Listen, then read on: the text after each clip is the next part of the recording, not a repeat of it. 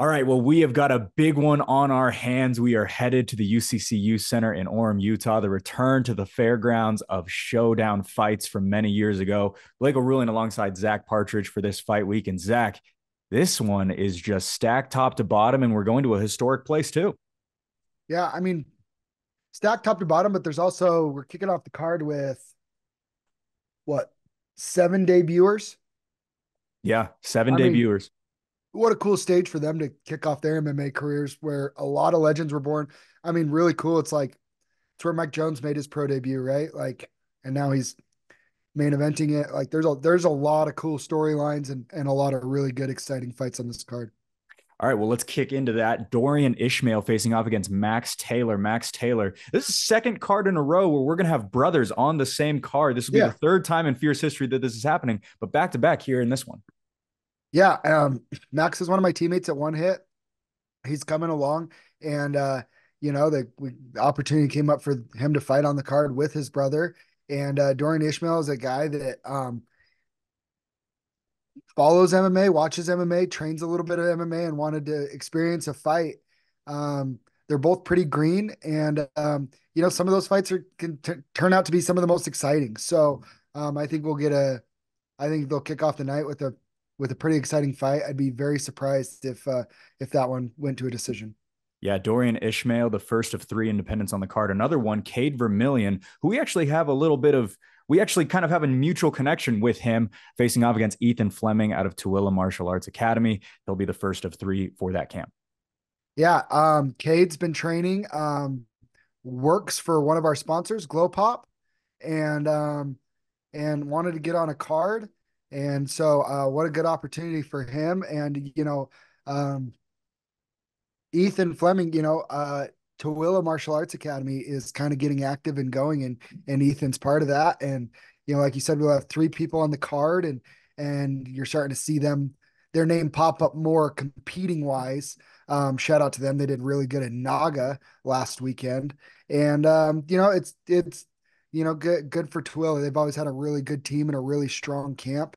Their coach is Keith Asbury, like. I think he's a phenomenal coach. I've gone out there and trained with him before. I really like his stuff. I think it'll be a really fun, exciting fight. All right, we'll move down 10 pounds to 135 pounds. Aiden Eglar facing off against Luis Falbel. Luis coming in from Gladiator Fight Academy. As for Aiden, he comes out of the most popular gym in the state of Utah, being Agima. Well, and this is another one where I think it's really interesting. Um, we have the interesting dynamic, just like we've had with a lot of the Jeremy Horn versus Excite MMA guys. Um, Agima and Gladiator Fight Academy now has that common connection with Cole Schaefer, who's training in both rooms. So it's kind of interesting when we're starting to see this more with the cross training. Um, Gladiator, they've had some, really fun. Chris Falau came out of there last year. Cole Schaefer got a big win in October last year coming out of their gym. So I'm excited to see Luis. He's anxious to, he's like me. He's doing it for the older guys, man. He's 35, making his walk, and I'm excited to see him. I think it's great when you see these guys find MMA later in life and and get in there. And then Aiden, I think Agima, like you said, they're the most active gym in the state. So That's what I should have said. I um, apologize. I misspoke. yeah, popular and like well known, I mean but they are, they've kind of established themselves as kind of the hub and if you will, almost like the Pit Elevated back was in the day, where they're, kind of open to everybody, creating a very cool culture there, and Aiden's a part of that. All right, we will move over to our last debuter to walk. Every fighter we've talked about thus far is a debuter. The last one will be Julian Gomez, another fighter out of Tooele Martial Arts, facing off against Ben Evans, an independent out of Payson, Utah. We will have to see how he does. He fought on your card just a couple of months ago, getting back in there after that fight against Toa Meredith. Man, he's just a guy that wants to fight, and he's kind of that guy that he's like he kind of is bouncing around weight classes. He is an independent guy, uh, but dude, me and you have had private conversations about Toa Meredith and how good we think he is, and Toa is good and he's very exciting. But man, Ben was exciting, and he I think he started the fight with a flying knee, if I He did. remember right. And like when you get a guy like that that doesn't care and is just going to come in there and full send, don't blink because anything can happen at any moment. But Julian Gomez, one thing you'll notice with all the Twilla mixed martial arts guys, they're all extremely tough. Like that's a culture they breed there. And so Ben's excitement mixed with the Julian's and the whole Twilla fight camps that grit, I think could make for a very exciting fight. Julian Gomez with 5 years of wrestling under the belt. Okay, we will move over to the welterweight division. Dos San Leon facing off against Calvin Taylor, the older brother of Max Taylor, who we just talked about a few moments ago. Calvin Taylor, 2 knockdowns in 67 seconds in his debut just a few months ago, Zach. This could be early fight of the night prediction, I think. Calvin's very exciting. I train very closely with Calvin at our gym. Um, like uh, like you said, he had a very impressive debut. Um, Beat Spencer Hansen, who Spencer came out and showed, pretty good. Like that. That's a win that aged well for Calvin for him to make this walk. He's extremely athletic and explosive. Dos Sim Dos Swan Liam. Dos San Leon, as for now, my man Jackson Boom. Hubs. Boom. Don't trust Jackson. Um, you never know. Uh, but the one thing that I'm really interested in, Dos on his first fight that he lost was a really tough decision to Lane Dalton, who we know how tough Lane Dalton is because him and Tyler Call had a fantastic fight at our Challenger Series last September in Farmington. Um, I watched that whole fight. Very impressive wrestling, tough grit. Like I just, he's a tough guy. Calvin has a good wrestling background, good athlete. I think this could be a very, very exciting fight. Lane Dalton already 3-1. Dos San Leon been facing really, really tough names at the kickstart of his I career. think I think we'll see Layden Dalton in a fierce cage again very soon. We would absolutely love it. All right, we will move over to Lars Wittenberger facing off against Nate Reinhardt. Lars Wittenberger, his fourth fight in 10 months. As for Nate, he's won his last two in a row and done so in dominant fashion. Yeah, I think this is the perfect test for both of them. I believe they're both 2-1. Lars made his debut for us up in Idaho last June, and Nate's kind of, he just last fought in Idaho in January. So Nate's active. Um, Lars has been active. And one thing I think the winner of this fight will really kind of propel themselves into that top tier of bantamweights in the state or be more recognized.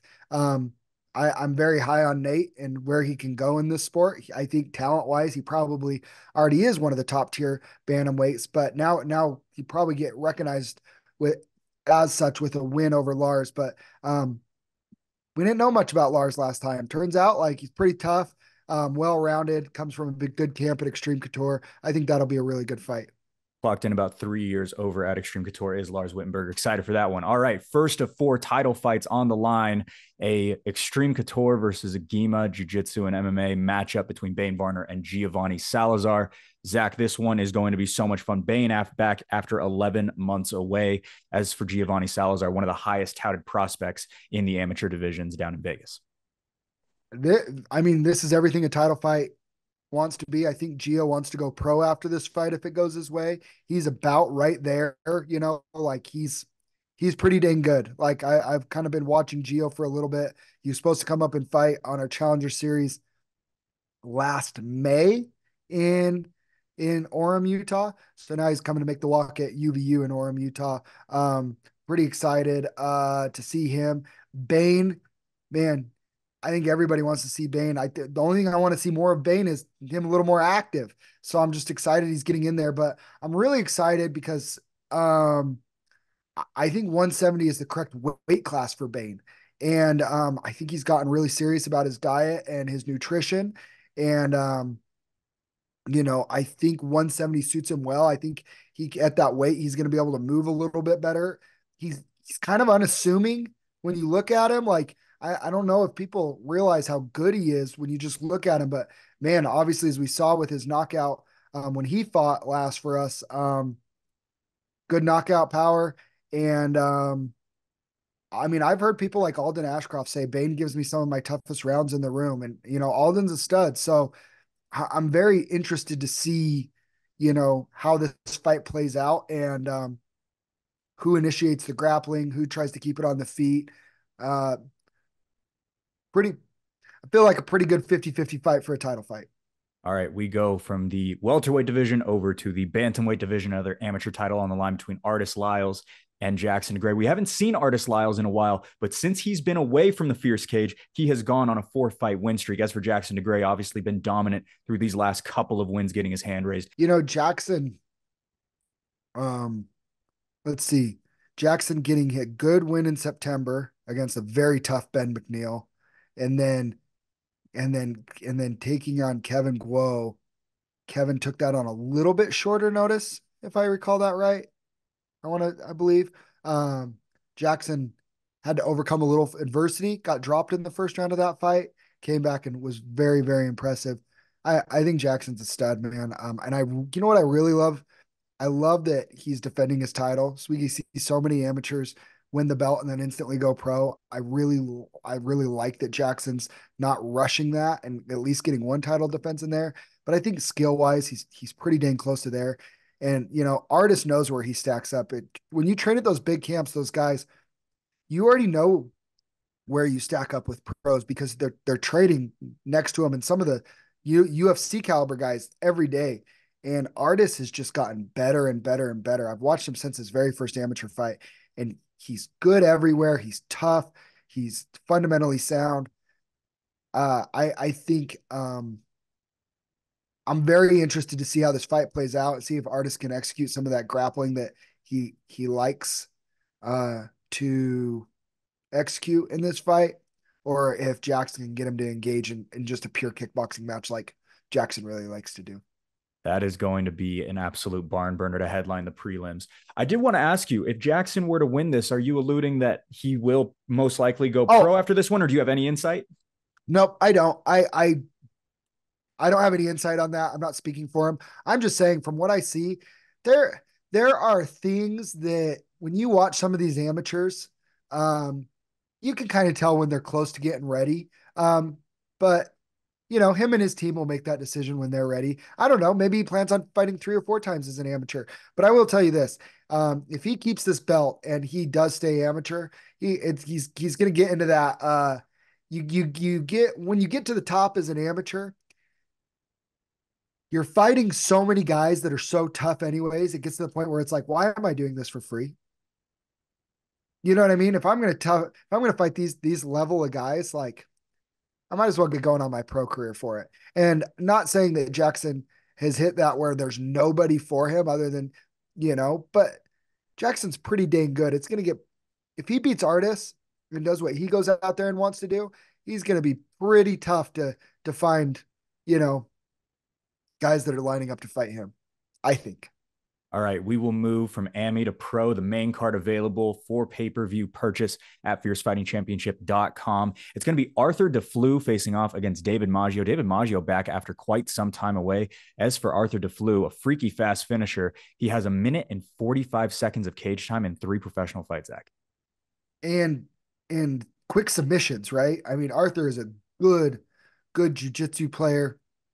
I don't want to say just a jujitsu guy because I think he's more well-rounded than that, and don't want to disrespect the other parts of my game, but a very, very good jujitsu guy. And Maggio is a very good jujitsu guy in his own right as well. Good grappler coming from Jeremy Horn's gym. Stylistically, I think it's fun because I think both of these fighters will engage in each other's strengths. And I don't know. I see this playing out as just a really fun fight. I anticipate it going a little bit longer than Arthur's used to, but we'll see. I know I'm interested to see Maggio how he comes back after the long layoff. He had a pretty serious injury in that time, and see if he's back to 100%. All right, we will move from 145 down to 125. I'm not paid to give my opinion by any means, but I do have to say this would be my pick for fight of the night. Mauro Gutierrez facing off against Austin Strail. Strail back after 18 months away. As for Mauro, he's one of the most active guys in the entire state, not just in MMA. He is doing everything every single weekend. It seems like he's scheduled to compete in something, Zach. Gives me anxiety, man. He was just doing Naga. He's fighting on the 20th, and very next weekend he's fighting it or competing at PGI in a purple belt bracket jiu-jitsu no-gi jiu-jitsu competition. The kid just loves to compete. This was a match that just like it had to happen. Kind of talked about maybe putting it off and seeing if we could get them to fight for a belt maybe later this year. But at the same time, nothing's guaranteed in this sport. So I wanted to see the fight. They were both down for it. I think it's a really fun fight. I have yet to see a human being be able to keep up with Austin Strail's pace. But if there's anybody that's going to be able and conditioned enough to do that, it's going to be somebody like Morrow. So very, very fascinating to see if what wins Austin's athleticism, pace, pressure, or Morrow's, technique, fight IQ, awareness to blend all of his different martial arts together beautifully like he does. Um, I think for the pros, probably my fight of the night. All right, next one on deck. It's going to be Theo Dukas versus Cole Schaefer. We will also get that pronunciation right before the broadcast on Saturday night. Yeah, I mean, and at light heavyweight, right? Like we agreed on opponents. Um, there's a little miscommunication on what weight it would be at, and it was nice because what's really nice is when camps are honest and upfront about where their fighters are at, it makes it a lot less stressful when weight is being decided on what weight class to fight at. Cole Schaefer's last opponent came in super heavy and didn't take a lot of accountability for it. And it was really a frustrating situation. So for Theo to come in, probably be a little too heavy to make middleweight, even though he probably should be a middleweight. At least they were honest up front about it. Cole Schaefer didn't have to cut a whole bunch of weight. And I think we're in for a good fight. I think um we're really going to see kind of, it's a nice little step up for Cole too from his last fight. See where he's at, get him going and see where he's at if he can get going in the right direction and start stacking up some wins versus Theo who's, I think he's just kind of he's older, trying to kind of figure out what his MMA path is going to look like. You mentioned the weight class. Cole Schaefer 4-1 at light heavyweight. We will see how that one Pretty plays out good. between those two. Here's the thing. Cole's just pretty dang good. So, I mean, when it comes to wrestling, he's top of the food chain. So I don't really think it matters too much weight class. I think Cole just goes out and Cole does what he does. Theo's going to come in and try and catch him. It's going to be an interesting fight. All right, next up, we've got Jesse Salmon facing off against Chris Chu at 195 pounds. Chris Chu jumping up from amateur to pro. He's got a big test in front of him on 9 days' notice, Zach. I mean, I posted about it last night. This is the type of stuff that makes me love this job and love this sport. Um, Chris has been asking to go pro for a while, but this is a good lesson too. Like, um, having a social media matters, which Chris recently got. Good for Chris. Ticket sales matter to a promotion. I know some fighters think that it's all about, just fighting and stuff, but unfortunately in 2024, like there's more to it than that. And promoting your fights with on social media and letting people know that you're part of a promotion and you're part of a show and this is a team effort to build something together. That stuff matters. And that's an area that Chris kind of needed to improve on, and it limits opportunities. But it's also the type like Chris jumped at this opportunity. I'm not kidding. I think he texted me within 10 minutes of that being posted, asking if he could step into fight. And I get freaking goosebumps on my arms thinking about it because Jesse Salmon did the same thing in November for Eric Hyman. It's just good karma. And I'm just so grateful that Chris was, I'm willing that Jesse did it for Eric back in November. And I'm grateful that Chris is now returning the favor in the MMA world. And Chris, he's been, he wanted an opportunity to go pro for a while. and just to test himself like a true martial artist. And we already saw like he's tough as nails. And it's an interesting fight.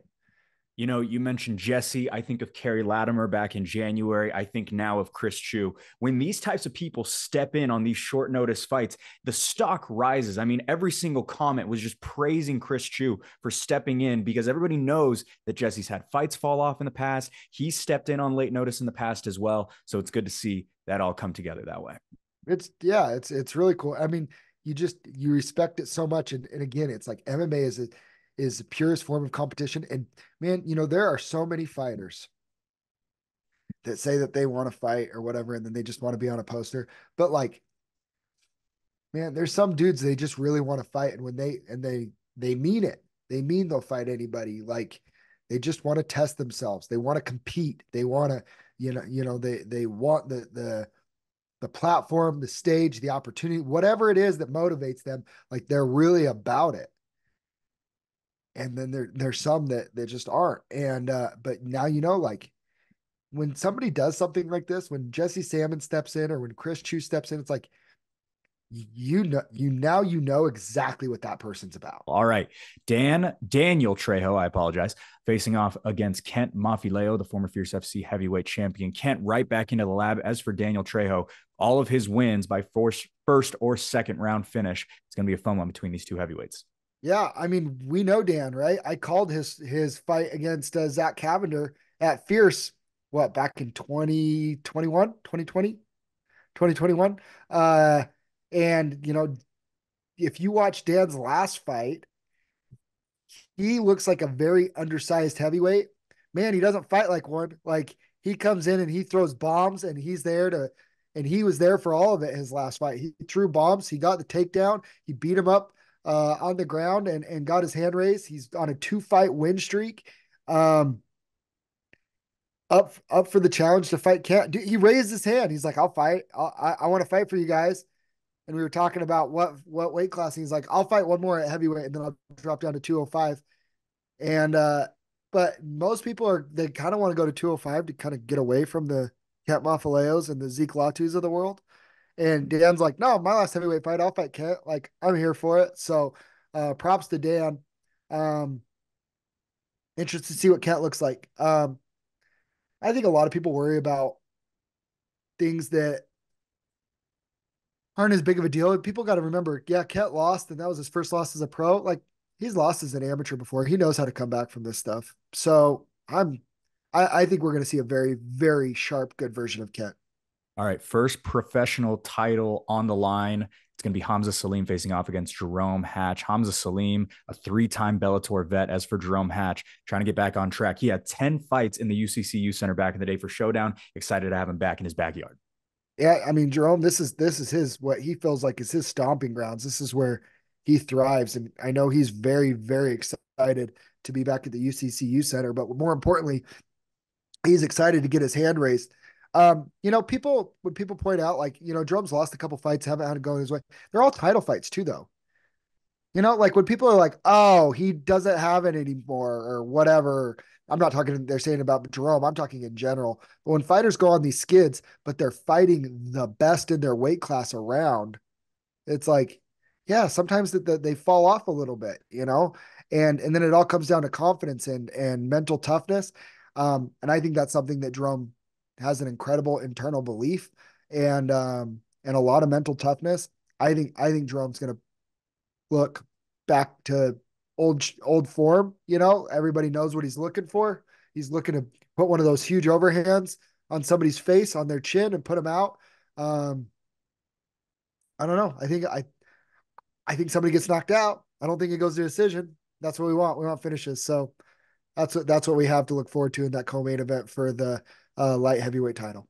All right, final pair to make the walk. It's going to be Trent Miller and the Fierce FC middleweight champion, Mike Jones. A 100% finish rate between these two, 10 finishes, 10 wins for Mike Jones. As for Trent Miller, a little bit less tread on the tires, 5 wins, 5 finishes as a professional. Man, it's super interesting because, you know, I would have to say, first hope speedy recovery to Greg Ellis, but when when somebody gives you a solution to one of your problems, uh, you take it. And Trent Miller was that solution to Greg Ellis having to pull out.